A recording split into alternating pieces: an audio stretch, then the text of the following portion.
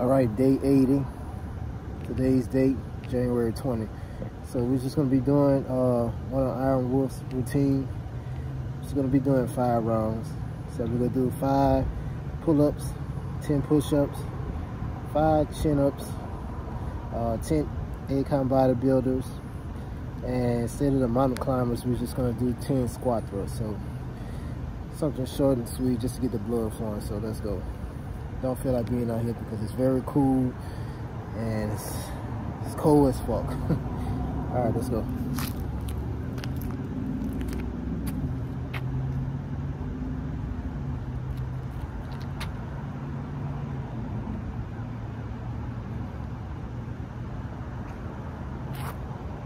He knocked my mom out on top of the stairs. I can see him coming down the stairs, just dragging her. And she was kind of lifeless. And that's when I got off the couch, scared to death, jumped on my father, and he beat the shit out of me. We never went to school hardly at all because we were bruised up. He also believed that this must work in the family business. So going to school really didn't happen for me at all. Not only did he take it back, he also had a learning disability. I'll never forget in 3rd grade, there was this teacher that was extremely rough on me. And at this time in my life, I did not need this. And she believed I needed to be in a special school because of my learning disability. And this is what I was talking about. People are talking manage your expectations. This teacher managed my expectations. She saw I had a learning disability. She saw I was socially unable to survive in this world. She saw I was messed up. So she managed my expectations. She said we need to put David Goggins in a special school. I came from hell.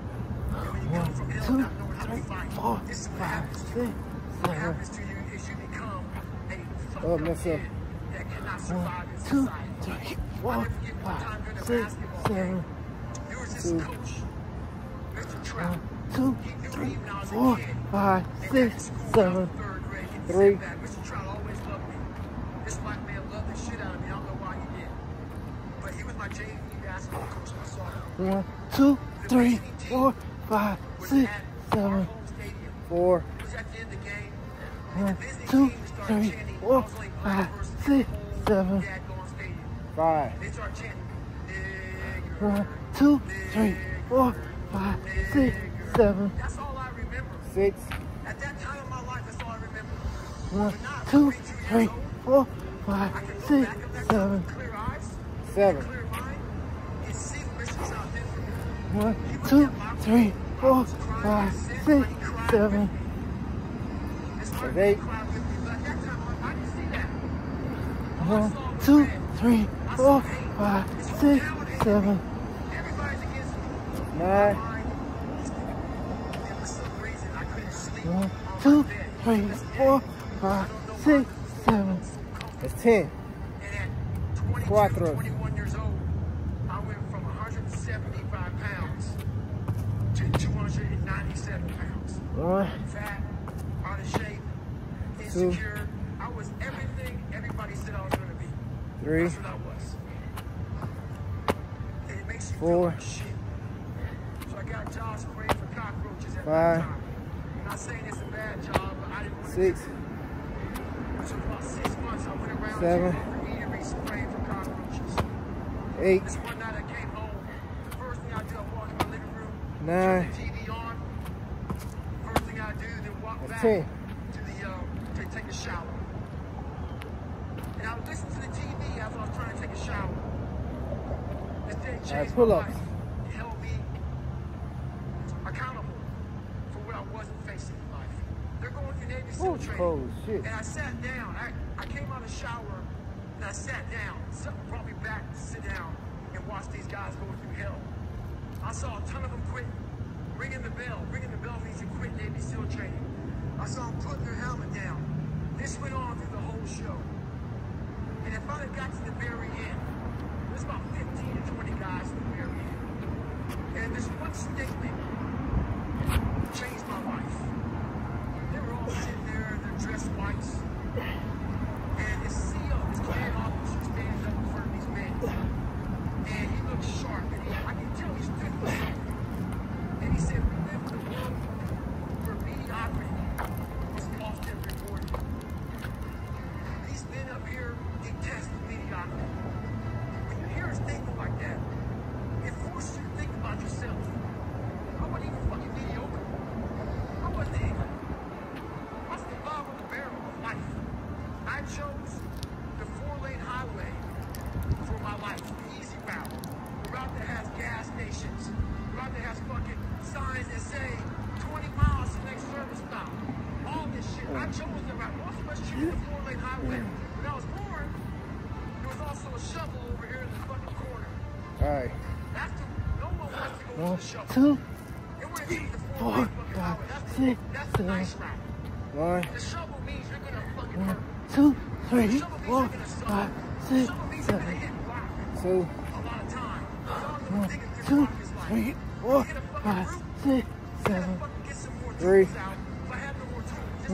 2, 3, 4, 5, 6, 7, 4, 1, 2, 3, 4, 5, 6, 7, 5, 1, 2, 3, 4, 5, 6, 7, 6, 1, 2, 3, 4, 5, 6, 7, 7, 2, 3, 4, 5, 6, 7, 8, 1, 2, 3, 4, 5, 6, 7, 9, 1, 2, 3, 4, 5, 6, 7. That's 10. This isn't for me. The water's too cold. The sun's too hot. I'm getting up too early. Why am I doing this to myself? That's what the normal mind says. Alright. I had to start training my mind to think about how the fuck can I get through this? Not giving myself a way out. Never giving myself, creating a wall around all the fucking ways out in my mind. I had to slowly start to build this fucking wall so my mind knew this motherfucker is not going to give himself a way out of here. In my first couple weeks, I had a huge setback. I was broken. My legs were broken. I had double pneumonia. I got rolled back to day 1, week 1, Navy SEAL training. I got through that second hell week. During that second hell week, I actually broke my knee. I continued to limp around for a couple of weeks. I couldn't make it anymore. I got rolled back to day 1, week 1. Alright. I'll never forget standing there Pull up. in front of Captain Bowen. He was the CEO in charge of Navy SEAL training at the time. And he had no mercy on anybody. If he believed in managing your expectations, I wouldn't be here today. He challenged me again. I was challenged my whole life, not by the mindset of managing expectations, by exceeding expectations, not by managing it. I'm standing there with crutches. I'm sitting in his office. He looks at me with God, is this your last time? We're going to push you through Navy SEAL training. This will be your 3rd hell week in 1 year. We're not going to put you through a 4th. So this is your last time. I'm sitting thinking, how am I going to get through this? I'm badly jacked up. My legs are broken. My knee is messed up. It was a couple of months to get better. A couple of months isn't going to do it. I won't get healed up in a couple of months. But I realized I'm going to get through this. I'm going to find a way to get through it. Why I put barriers in my mind. So my 3rd hell week, I went in there with pretty much, I would put a black sock on first. Alright. I would get duct tape. Chin up. And I duct tape my Fucking hands cold. to my calf every single morning. And then I put another black sock over it. And what that did, that prevented me from moving my hands ankle. cold. So I didn't really, I wasn't flexing my shin as much. And I started running with just my hip flexors. In this hell week, it was a bad hell week, and a guy died on Thursday morning of hell week. I went on to become a Navy SEAL. Greatness is not something that you meet once. It's something that you meet thousands of fucking times in your life, and you don't reach it. Alright. You're not constantly in constant my hands, of fucking my greatness. toes are very numb right What now. I want to say right now, 1, 2, 3, 4, 5, 6, we're gonna 7, grow. We're not gonna triple down on our 2, strengths. 3, 4, 5, 6, 7. 2, 1, 2, 3, 4, 5, 6, 7. 3, 1, 2, 3, 4, 5, 6, 7. That's 4. 4. 1, 2, 3, 4, 5, 6, 7. 5. 1, 2, 3, 4, 5, 6, 7. 6. 1, 2, 3, 4, 5, 6, 7. 7. 1, 2, 3, 4, 5, 6, 7.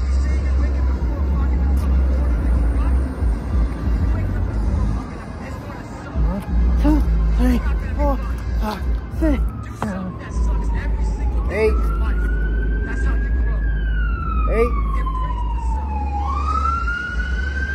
1, 2, 3, 4, 5, 6, 7. 9. 1, 2, 3, 4, 5, 6, 7. Squat thrust.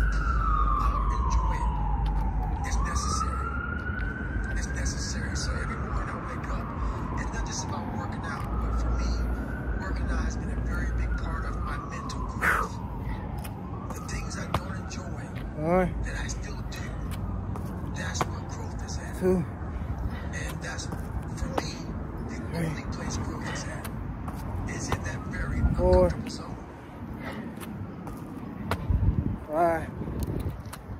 I believe I can talk about 6. failures because I'm still feeling the day, and I'm feeling the 7. major way, and I'm living when I'm talking. 8. So many people who talk about all this shit, they're 9. has-beens.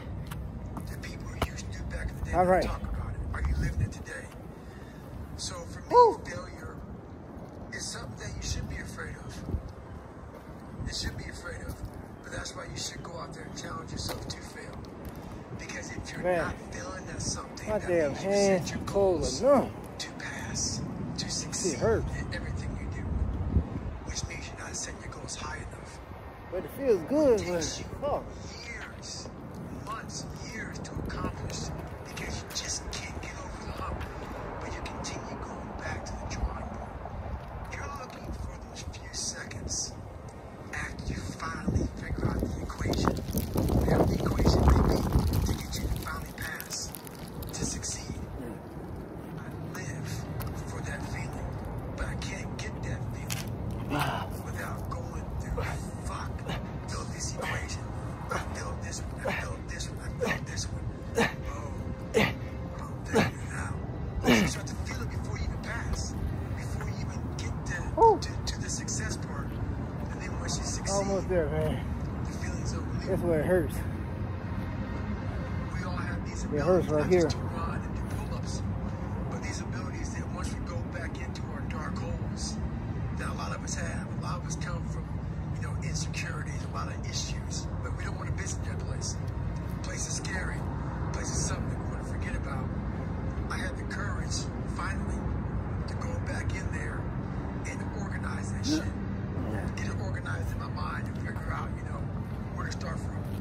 But the journey led me 1, to 2, the 3, 4, so-called superhuman 5, stuff 6. that I do now. 1, It's more 2, important 3, to 4, own 5, your 6, weaknesses. 7. You 2, have to really triple it down on 1, those, 2, man. 3, You want 4, to become 5, a 6, full human 7. being. 3. To run away from weaknesses. Like, Grab for my instance, hand. if you're good at running, all you want to do is run. 1, If you're 2, great at 3, reading, 4, get several 5, books. 6, We 7. don't do those things that we're not good at. 4. So for me, I realized, shit, man, like, I 1, keep on running 2, away from 3, these things I'm 4, not good at. 5, I 6, have to dive 7. into these things. I have to become 5. one with these things. And that's what happened. And so I own 1, them both. 2, 3, 4, 5, Once 6. my mind said, let's not do this today. And I said, well, this is 6. where my mind went there. I redirected it. 1, I said, this 2, is where I have to 3, be. 4, 5, 6, We're going to be on 7. here for a while. 7. I want my mind to know who's in charge. Once you take control of your 1, mind, 2, 3, you 4, start making 5, decisions for 6, yourself. This is 7. your mind making decisions for you.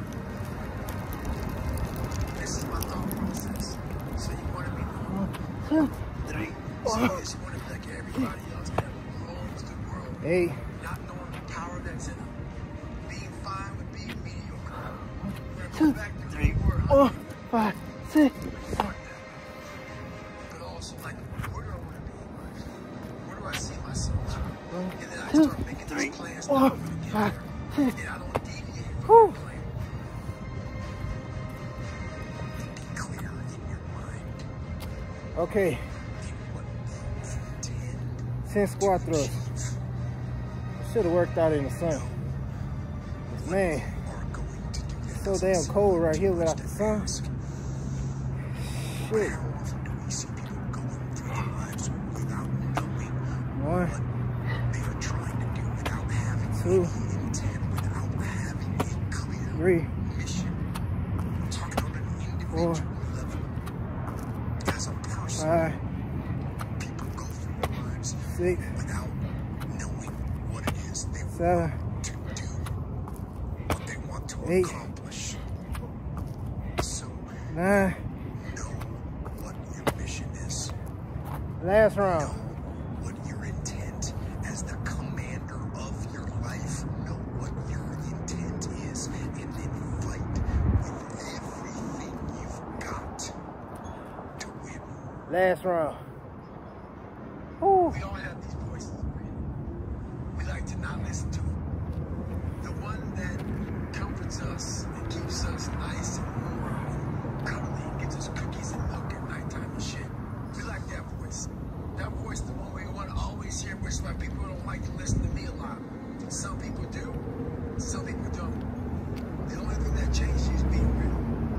So basically, you know, I had to have the courage to go back in it because nothing was getting done. I kept on going with that nice, cuddly voice in my head saying, you know what?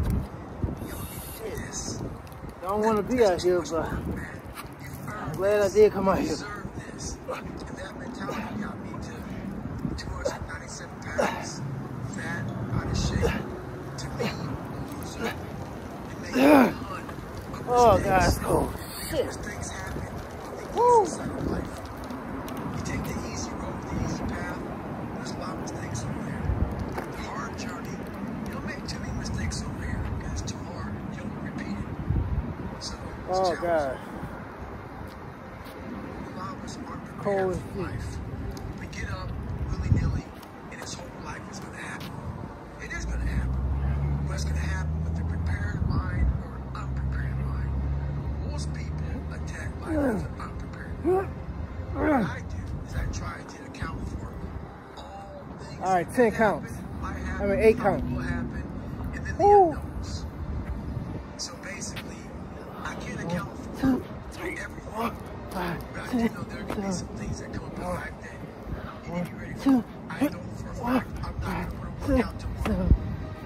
Therefore, I'm preparing That's my 2. mind for that. I don't want that. I know tomorrow will come with some 1, difficult 2, decisions to 3, make. 4, And they come 5, with 6, again, a 7. phone call saying, someone 3. died. I'm always preparing myself, not in a 1, morbid way, 2, 3, 4, but just like, look, 5, man, be 6, ready for 7. life. Don't let 4. life just start attacking you left and right. Make sure 1, that 2, you start to 3, build a 4, mental armor 5, 6, so 7. that you're ready for life. And that comes with a very 5. physical way. And the physical helps out the mental. 1, 2, 3, 4, 5, 6, 7. You've got to train. You've got to study. 6. You've got to rehearse. You've got to remain vigilant. 1, 2, 3, 4, 5, 6, Discipline 7. in everything you do so that when 7. the enemy does reveal itself, you have the 1, ability 2, 3, 4, 5, 6, 7. to outmaneuver, 8. to outfight the enemy. You have to control 1, what 2, you can 3, control. 4, 5, 6, 7. So 9. instead of suffering and falling apart in the chaos, 1, you 2, can 3, take advantage 4, of it and 5, win. 6. There All right, squat throw. accidents that can occur and diseases that take root. There's times when it seems that the whole world is against you. Not tired, just numb. Is the enemy. And the same is 1, control. 2, You can control. You 3, training, learn,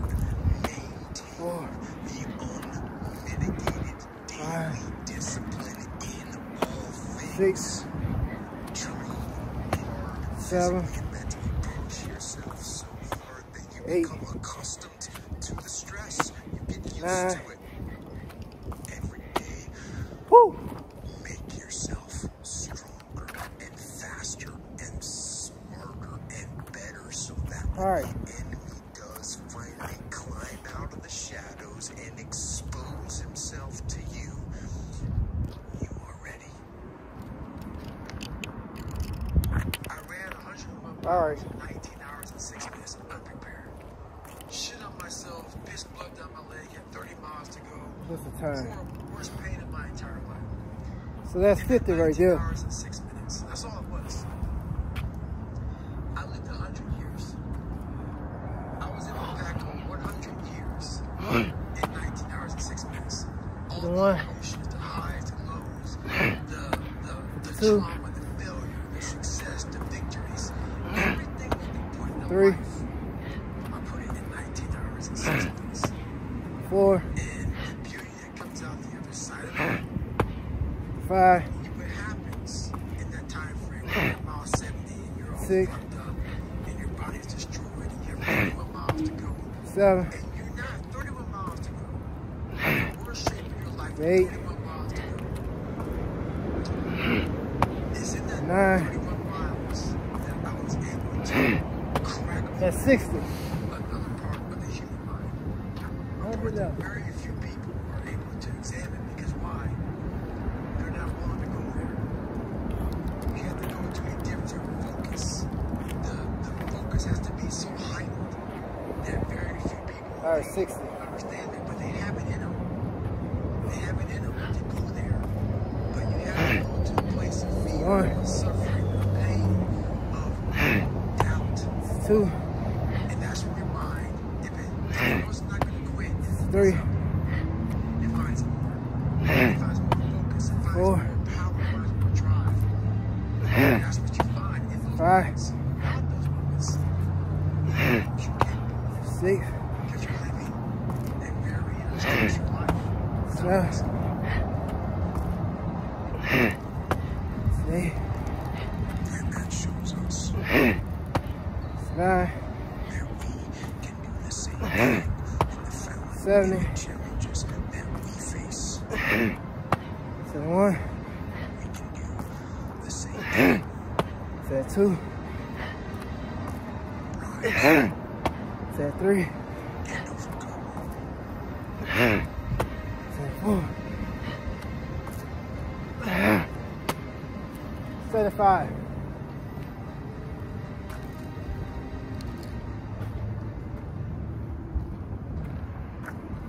75. I was such in a dungeon in my life. I feel like I was such in a hole with nowhere to go, with so many issues and so many things to climb over. 75. The thing about it is, we all have the ability to come from nothing into something. I was years around, and my goal was to be a Navy SEAL. Impossible goal. But would it if I could? 75. You have to be willing to suffer to get to the other side. And on the other side of suffering is a whole other world that people have no idea that even exists. From the very beginning, I became one today. I grew up very soft, very insecure. I was beat as a child a lot, physically, but also mentally. My dad was an alcoholic, so transferred to him being very abusive, me growing up. Not just to me, but also my mother. And from that, my foundation at an early age was cracked. I had a really cracked foundation growing up. So with a cracked foundation, and my mom having a cracked foundation, I had no one to really, show me the ropes, show me the way. And so we went from a cracked foundation to another cracked foundation. I went to a small town in Indiana, in Brazilian, and there was about 5 black families there. So being called leader was something that happened regularly. I had a lot of friends. But also, when you have a cracked foundation, the only thing you really see is the negative. You don't see a lot of people that like you. All you see is the people that don't like you. So that cracked foundation just kept on getting more and more cracked. And throughout the years, I developed a stutter. That's nice. Hold my hand. All through school, I had learned disability, so I cheated a lot going through school. 90. So my foundation continued to get cracked. And when you get to that point in your life, no one is there to really help you out. You have to figure some things out. So what made me who I am today is basically that cracked foundation. And 3. not liking it. So I had to learn how to mend that cracked foundation alone. And what happens is you have to really develop a lot of mental toughness. To me, mental toughness wasn't enough. I had to really develop a calloused heart. I was a victim. Everybody messed my life. My dad, society, my mom, whatever it may be, was dealing with bad. And so it gives you a victim mentality. So I developed a way to get over the victim mentality. And it was through callousing your mind. So I was literally callousing over the victim's mentality through outworking all my faults. So I developed a work ethic that 46 left. became known as, you know, what it is now. That's how I got this world toughest man. Because I'm not 46. the best person in the world. I'm not the smartest. I'm not 46. but I learned to outwork everybody around me. And that's how I got to where I'm at today. So I don't live a very glamorous life at all. I live very comfortable to a lot of people. It's not that I'm broke. It's not that I don't have the means to do it. 4. It's like a boxer. A boxer may have a $4 million house. But before a big fight, he may go away to the mountains for about 2 months to train. Totally secluded. There's a little world. They live on the ground. They live on the ground. What that boxer is doing is he's trying to form his mentality. He's trying to get that mentality to a very realistic state. So he goes inside that ring. His mentality is ready to do whatever it takes to win that boxing match. So what I realized from my foundation growing up was I had a very soft mind. And I live that way now, like that boxer training for that big fight. 12. You know, I live that way all the time. So I'm always sharpening my sword. And how I sharpen my sword is that mentality. My refrigerator is never 14. I've never arrived. Every time I get close to the top of the mountain, I fall back down my face. 16. The true growth is at scratch. 16. Starting from scratch is true growth. You have to have friction in your life. 16. There has to be friction in your life for you to be able to move forward. Woo! So many people call me the hardest man on the planet. I got to that point of having a never-ending work ethic. So if you have anything in life, a lot of people, we live in a society right now where mediocrity is often rewarded. 19. Like mediocrity is almost a standard. And for me, 20. if you live that way, that's where you can be at. So let's say you have 10 20. people. You have 10 people and all of them are mediocre. And you beat those 10 people in a race, wherever it may be. You're really still mediocre. What we do in life is we set 20. our standards to everybody else. What we do in life is we look at what someone did before us. We look at a standard. I don't look at anybody's standard. I set my own standard. And how I became whatever people call the hardest man on the planet is I literally set my own standards. I started to reinvent the wheel for myself. I didn't follow the crowd. Whatever the crowd was doing, I didn't follow. I did what I had to do to get ready to go. And in doing that, that's where true growth is finding yourself. Not trying to be like Michael Jordan or be like Tiger Woods or anybody else. But something like your goggles, and through that, you can find out what you're made of.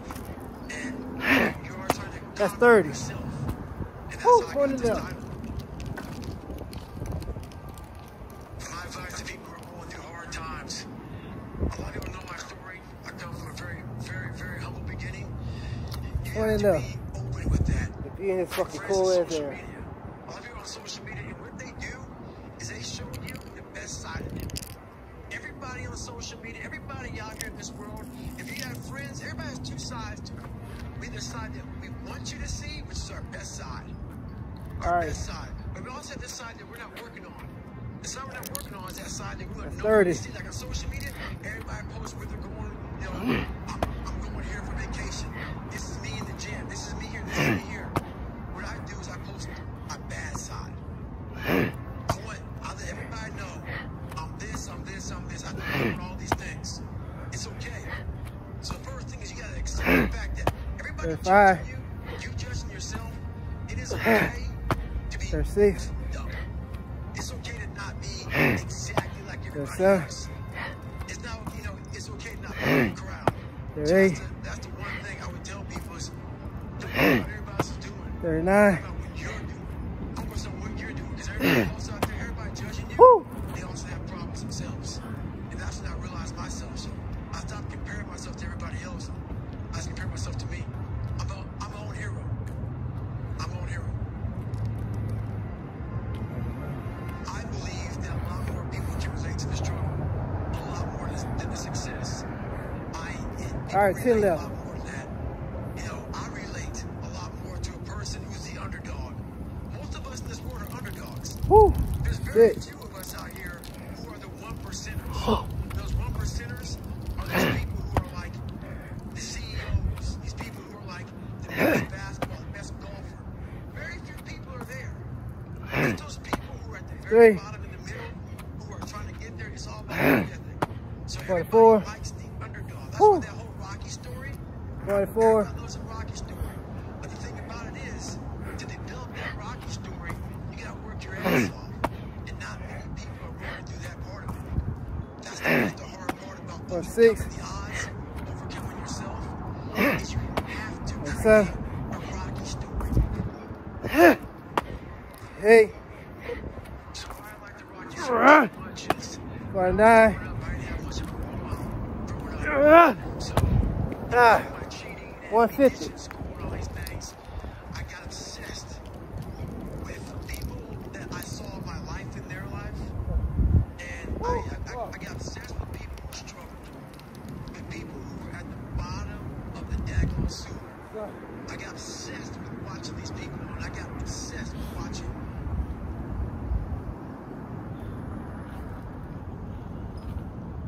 Ooh, boy, shit.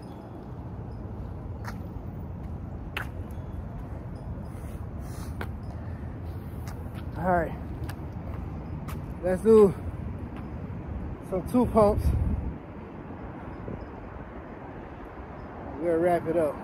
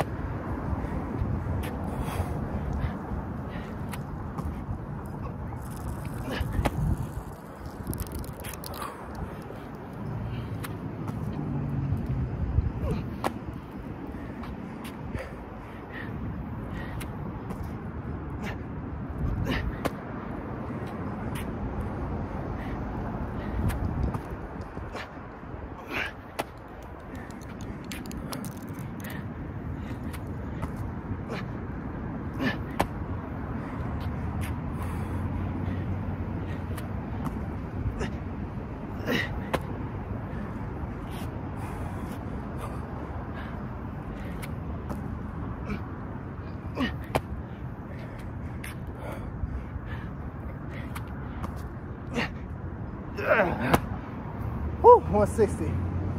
That's it. Peace out, everyone. I got a good one in. Oh, it's fucking cold out here. My hands, toes are very numb.